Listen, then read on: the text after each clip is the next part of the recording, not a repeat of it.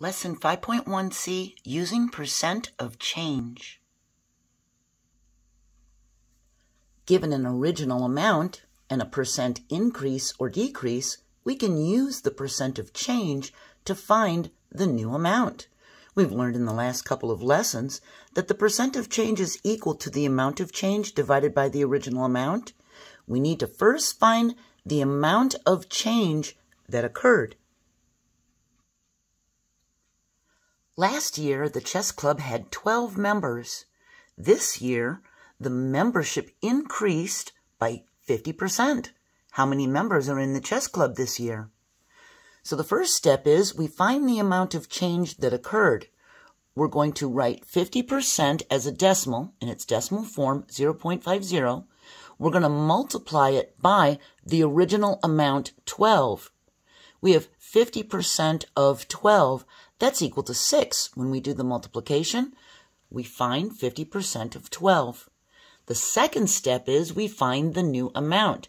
And the new amount is going to equal the original amount plus the amount of change. That means we have 12 plus 6. That's 18. There's 18 members this year. We did plus the amount of change because it was an increase. Remember to do both steps. 1, we find the amount of change that occurred. 2, we find the new amount by adding for an increase or subtracting for a decrease. Be careful when converting percents to decimals. A percent greater than 100% represents a decimal greater than 1 whole. 130% is equal to 130 hundredths. That's equal to 100 100ths plus 30 100ths. We have 1 whole, same numerator and denominator. We have 1 and 30 hundredths. For 215%, that's 215 hundredths. That would be 100 100ths plus 100 100ths plus 15 100ths. We have 1 whole, 2 whole, and 15 hundredths. We have 2 and 15 hundredths. So remember, 100% is 1 whole, 200% is 2 whole, 300% is 3 whole, 400% is 4 whole, and etc. So on. In June, Tala had $180 in her savings account. By September, her balance increased by 120%. What was the balance of her account in September? First thing we do is find the amount of change that occurred. We're going to find 120% of 180. 120% of 180 is 1 and 20 hundredths as a decimal multiplied by 180. We can do a little multiplication on the side. We have a decimal point here, so there's 2 hops in the problem, so we're going to have 2 hops in the product. That gives us 216. The new amount is equal to the original amount plus the change. So the 216 is the change. We add 180 plus 216, we get 396. In September, Tala's account balance was $396. And it's an increase, so we add the original amount and the change. On Saturday, 817 people visited the museum. On Sunday, 15% fewer people visited the museum. How many people went to the museum on Sunday? We can see that there's fewer on Sunday, so this is going to be a decrease. We find the amount of change that occurred. We need to find 15% of 817. We do the decimal form of 15% as 0.15 as 15 hundredths. We multiply it by the original amount, 817. We can do a little multiplication on the side. We have a decimal point here, that's 2 hops. So our product's going to have 2 hops. We're going to get 122 and 55 hundredths. This 5 tells the 2 to round up to a 3, and we round it off to approximately 123. Now we do the second step. Our new amount is equal to the original amount minus because it's a decrease, the change. We have approximately, because this was an approximation, we have approximately 817 minus 123, which gives us approximately 694. So about 694 people visited the museum on Sunday. It's a decrease, so we subtracted, okay? A percent of change will always be represented by a positive number. This is because the amount of change is equal to the greater value minus the lesser value, which is always positive.